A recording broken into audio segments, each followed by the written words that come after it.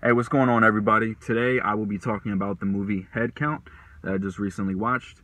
So this is a 2019 Netflix original. It follows a character named Evan who travels to the desert to stay with his brother Peyton while on spring break.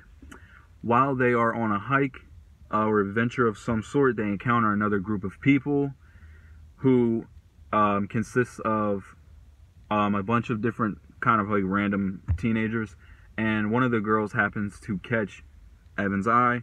They get to talking. The group ends up inviting him back to the house, and upon arriving back at the house, they start to drink, hang out, tell scary stories around the fire, and it becomes evident that Evan's scary story is much more than just a story. So this is directed by Elle Callahan, and it stars Isaac J. as Evan. This movie, first and foremost, I just want to say, if you're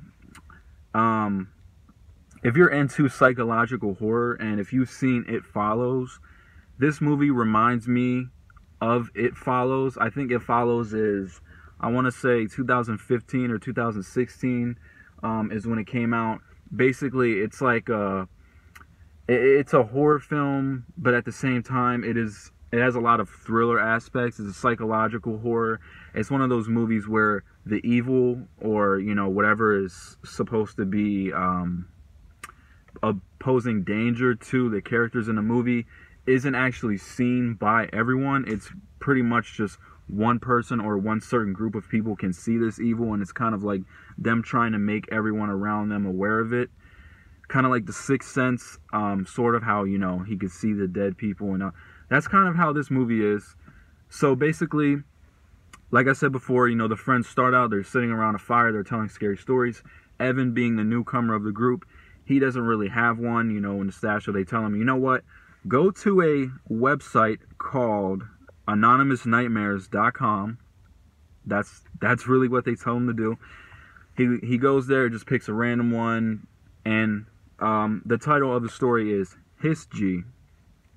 Basically, this is a cursed story or poem. It's more of like a poem riddle kind of thing, and it's just like the Candyman, not Candyman. Well, I guess yeah, but like Bloody Mary. You speak it into existence. You say Bloody Mary 3 times in the mirror. This is sort of that way. It's like Hiss G. You're not supposed to say it, and like you say it 5 times, and then like it's cursed or it awakens something. So when he reads the story, obviously the title is repeated 5 times, so he ends up saying that, not knowing that he's awakening a curse or a demon or whatever. And I think one of the interesting things about this movie, which I like, but also I kind of feel like is a negative, is, I don't want to say misleading, but this definitely, the first half of the movie, maybe this is just me, the first half of the movie makes you think, and from the title, Head Count, that it's going to be a movie about these friends and basically them lasting, or them going missing, just random weird things happening to them, so slowly, one by one, they get picked off. And it's kind of like, also, by the way, I mean, I know I said earlier that he goes and visits his brother, but this is in the desert. I mean, like, middle of nowhere. I'm guessing, like, Arizona or New Mexico, somewhere, Nevada. It's a desert, and this house that they're all staying in and that they hang out at is, it's like off the grid. Like I said, it's middle of nowhere. You have to drive miles probably before you see another house or another building. And it's one of those, like, people are trapped in a certain location and evil from the outside is taking control of them. They're trying to shut the evil out. Basically, that thing. So, as far as the story goes and the plot, like I said, at first it makes you think it's something that it's not, which can be good, can be bad. I'll get into spoilers, by the way, or more specifics towards the end, so I'm trying to keep this kind of vague, just like I did with the last review. So, the first act, and in the trailer, um, you'll notice that they become confused because their friend will be right here and they'll be talking to him, and then something will happen and they'll realize that that wasn't actually their friend. They get confused. There's a scene at the beginning of the movie where they're about to leave and they're like, oh, you know, who are we waiting for? And um, one of the girls says that it's her boyfriend, and Evan is like, no, no, no. He like, um, and he ends up being there. So they were like, he ends up being at the car already. So they're like, oh no, we have everyone. And Evan's like, wait, no, there's a girl. Like, there's a girl that's missing. Like, because he knows earlier in the day when he met them all at, you know, on the rock when they were on a hike. He knows that there was, I believe it was 10 people, and now there's only 9 other than him. So he knows someone's missing. And they're like, no, like, they don't really know what he's talking about. So it's interesting. But like I said, good and bad. It can be misleading, but at the same time, I think that's good. You know, you don't want a predictable ending. So I think the storyline is at the beginning maybe a little confusing because, well, not at the beginning. Once you get some more resolve, it might become a little confusing because you're like, wait, but what was that about earlier in the movie? Overall, in the end, though, I think it was. I don't think it was the most difficult thing to understand. Just the execution of it was a little like murky, like it wasn't crystal clear. But it's good to make your viewers think. You know, when anytime someone's making a movie, you want something that's clear enough for people to understand, but you don't want something that's so straightforward. People don't remember it. People don't think about it outside of the theater or once they you know, turn their TV off. So, like I said, pros and cons as far as the storyline goes, and without giving away too much, excuse me, without giving away too much, basically it follows their journey now that they are cursed, and slowly bad things start to happen to their friends. The girl Zoe that Evan is, you know, basically in love with, she falls off of like a short cliff while they're out on a hike one day, and she says it's weird because she felt like she knows she didn't jump, and she knows that she didn't feel anyone push her, but she said it feels like something took over her body and she just fell off of the cliff. She survived, just messed up her ankle. The whole thing where they think someone is right here and then something happens, they turn their head and they realize that person wasn't actually a real person. It's like something is, it's like like their mind is playing tricks on them. There's like, I swore you were just right here. How are you here? So I thought that was weird when I was watching it. I'm like, I want to see how Elle Callahan, sorry, I forgot the director's name for. I want to see how they tie this back into the story because of, you know, what I went into it understanding the movie to be, and it's kind of different than what I expected. The cinematography in this movie, I'm a fan of it. I like the, you know, the camera work. I think overall Netflix, of course, you know, with Netflix being such a huge, successful platform, you know, streaming service, it seems like everyone in the world nowadays has Netflix. You know, whether you use someone else's account, you know, and in 2019, it's about to be 2020. A lot less people have cable now, so most people watch their TV from streaming services, although cable is trying to do different things to make comeback. Totally off topic, but cinematography, like I said, of course, with Netflix being such a hugely successful, big, you know, company, they're gonna have, you know, a ton of money to back these movies that they make. You know, this is a Netflix original, so they're gonna have great camera work. Their actors are gonna be, you know, nothing they're gonna do is going to be low budget, except possible storyline. I don't think this was a lazy story at all. Like I said, I just think maybe a little confusing at some points. But cinematography overall, I think it's good. I really like the fact that this type of movie where you have a bunch of young people, teenagers, although I don't think well, I guess they could technically be teenagers. These are all college students, so technically they could be 18 or 19. But you know, a bunch of young people, a bunch of teenagers in a certain location with evil like lurking from the outside. You think of like them being in the woods, you know what I mean? Like a Friday the 13th situation, like Jason is in the woods and all. This is so the stereotypical, let's go to the lake. What's that? Let's go. Oh my God, someone just got stabbed and someone just got her throat slit and he cut her head off and we find her head in the ground and someone's eating it. Like, well, that's not but you know what I mean? Like, it always seems to be in a cabin on a lake. This is in a desert. I think that was fresh. Of course, there's horror movies that have taken place in desert, but I mean, to have that kind of category, I guess you could say, and to put it in a different setting, just like when you see foreign horror films, you know, 95% of the horror films you see are in America. So to see a horror film in a certain climate, or not climate, that was stupid to say, environment that you know America does not have, it would be different. So I really like the desert, and it plays to the idea that they're supposed to be alone.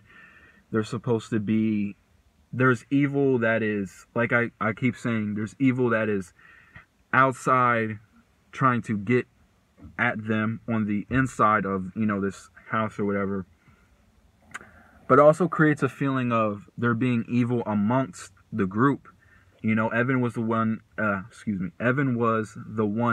read the story and spoke this into existence.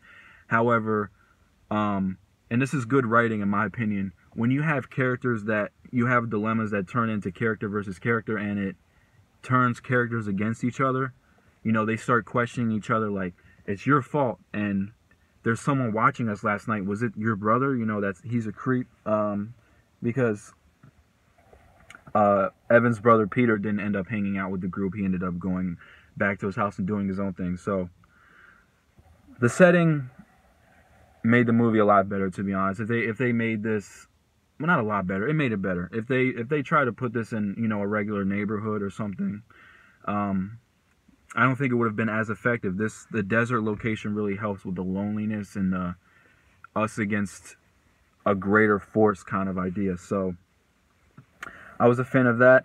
The overall execution, like I said before, I think the story is interesting. Although it's not the first time we've ever seen it. There's a movie called The Bye Bye Man. I don't know if anyone's ever seen it. I don't like to do this to movies, but if you haven't seen it, don't waste your time. It's like, let's be real, it's evident that this movie was, you know, it's kind of a lazy storyline, and a production company got behind it and they just threw a lot of money at it and put it in theaters because they figured they'd be able to make up their money and then some, just to make a profit off of it, you know, that kind of thing. Even like the CGI in the movie was bad. It's like, did you guys really try? So as far as the production standpoint, I'm not saying the actors didn't try, but I totally lost my train of thought. But yeah, as far as the score goes, like I said, out of 5, I would give it a 4. Maybe a little lower on the 4 scale, like a 4.1 if you want to be specific, just because I don't know what it is about this movie. I feel like I don't want to say there's not like repetitive scenes, but I think I was kind of waiting for something like out of left field, and then at the end scene, there was something about it that I wasn't a huge fan of. I will get into that soon. I wanted to just give the quick spoiler-free portion of this. So like I said, overall, give it a 4 out of 5. I did enjoy this movie a lot. I recommend it. It's on Netflix, like I said. This is one that has, you know, a lot of people talking. Apparently it's controversial. I don't know why it's so controversial, but it is. So if you guys want to check it out, like I said. And now I'll get into the spoiler part of the video, so if you want to watch it and you don't want anything spoiled for you, you can click off of it now. So there's, I don't think there's a lot to spoil in this movie, but the end scene, and one of the things that I would critique, or that I wasn't a huge fan of, is basically the Hiss-G curse or whatever. Is you're not supposed to say Hiss-G 5 times. It creates like a great evil or whatever. Evan reads the story not knowing this is evil. Obviously, he speaks it into existence 5 times, so now he's cursed.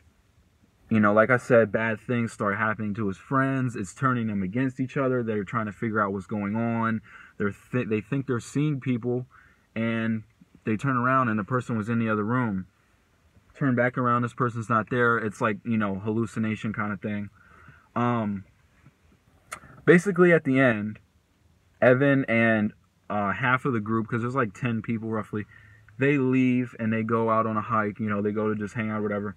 And Zoe, who was, like I said, the girl he falls in love with, she is back at the house because she twisted her ankle and she's with the rest of the group.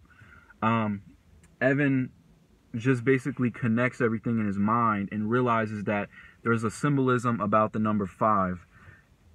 They were playing cards and they all passed out drunk. He wakes up the next morning. All of the number 5s from the different suits are laid face up. There's cups that are in groups of 5. There is just like a bunch of different 5s. And then he realizes that he was thinking back to the story, and he did a little research on the story. The classic research scene that's in every movie where, people like, they figure out what the evil is and then they go research it. Shout out to Chris Stuckman. He's not going to see this video, but he's a big movie reviewer. He talks about the research scene a lot, which is funny. He does a little research on his laptop, figures out why and what's going on with this story. He stops everyone and he says, wait, how many people are back at the house? And they name all the people. He realizes that there's 5 people that are back at the house. He feels something wrong is going to happen. He makes all of his friends go back to the house immediately. Once they get back to the house, all the furniture is turned upside down. It's on the ceiling. It's clinging to the wall. Messes are made everywhere. There's a bunch of suicide setups, if that makes sense. There's water in this tub, and there's a toaster that's plugged into it that's put in there. There's a fork that's stuck into an outlet and it's sparking. There's knives everywhere. There's a noose hanging from the ceiling. And they end up realizing that this demon or whatever that is following them is actually some kind of shape-shifting mutant demon, whatever. And it was taking form of their friends in order to get close to them, confuse them, and just basically do evil things.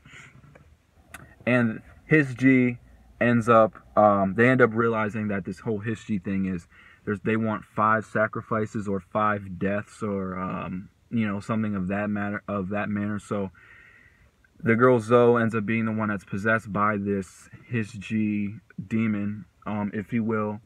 And she holds up her hand, symbolizing 5. And when she puts, a number down, 4, 3, each person, a different person that ends up being possessed kills himself.